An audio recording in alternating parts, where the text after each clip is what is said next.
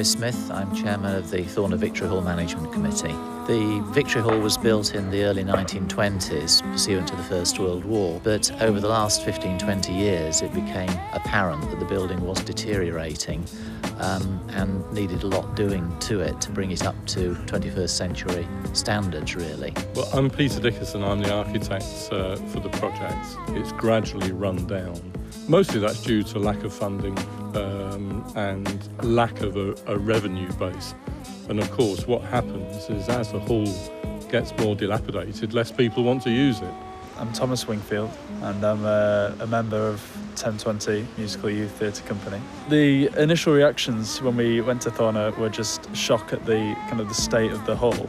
Now we liked it because of the size of the place, but the hall was kind of a bit of a mess. There was a play that we did, so when we did Seven Brides, the roof was leaking the whole time, and we had this article in the newspaper and like jokes about it and things, but literally just the rest of the hall was just kind of falling apart, and we still managed to put on this amazing kind of spectacle.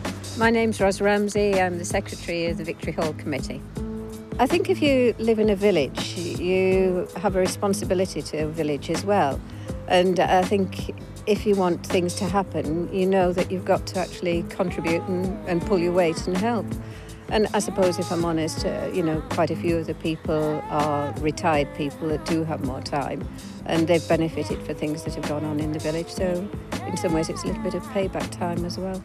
It will attract a whole new cast of people, and you sort of broaden your horizons with the state of the hall now. I enjoy going there for rehearsals anyway, but it's going to be great if you're around a new place, and I think I'll definitely enjoy it a lot more with the new renovations going on. So the current phase is really doing the interior of the building. Now it's been made watertight, to do the auditorium, to put a new ceiling in with insulation, replaster all the walls, redo the stage, putting in a lighting rig. It's great to get a proper lighting rig in there, and the gantry more than anything, and it just makes it look more aesthetically pleasing.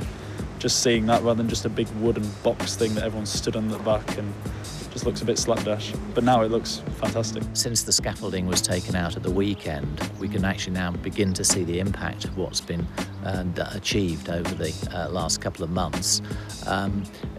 It's a shame you can't see what it looked like before, but you would be stunned, I think, by the transformation that's taken place. It brings people together, and there's a real community feel in Thorner, and I think as the hall has gradually deteriorated, that's tailed off. But I think there's been a real rejuvenation in the spirit in the village because we've had to do a lot of fundraising for the hall, and there's a real buzz about the place now. But I think that actually is a lot down to having a hall like this.